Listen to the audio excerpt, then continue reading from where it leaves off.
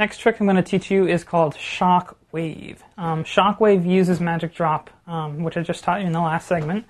So if you haven't looked at that video yet, take a look at that. Try and figure it out. Try and learn it, because I'm just going to throw that into Shockwave and expect you to know it. So Shockwave looks like this. Starts with a Magic Drop. Comes on the back string. Twist your hand in and come back.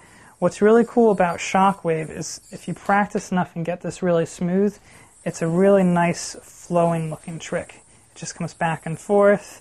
It's going in between your fingers, and it really flows if you practice enough. So that's Shockwave, what I was just doing there. Now let me break it down for you. The first step is a Magic Drop. You hold it like this, start with the Magic Drop position, and perform a Magic Drop. Then you take your throw hand right pointer finger and you twist it in toward yourself. So it looks like this to this. What you're going to have there is two strings.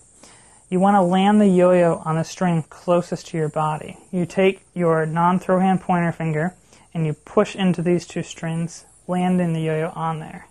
You can drop that then, and you're right back in the Magic Drop position with your right hand. Let me show you again. So it's a Magic Drop. You land it on like that, twisting toward yourself, and then using your non-throw hand pointer, pulling like that. Let me show you from this angle real quick. Magic Drop, land onto here, twist in toward yourself, and push into those strings.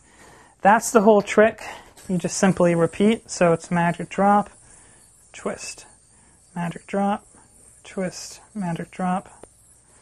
And if you repeat that, that's the entire trick itself. I believe in competitions, you do this 3 times. So 1, 2, 3. That's Shockwave.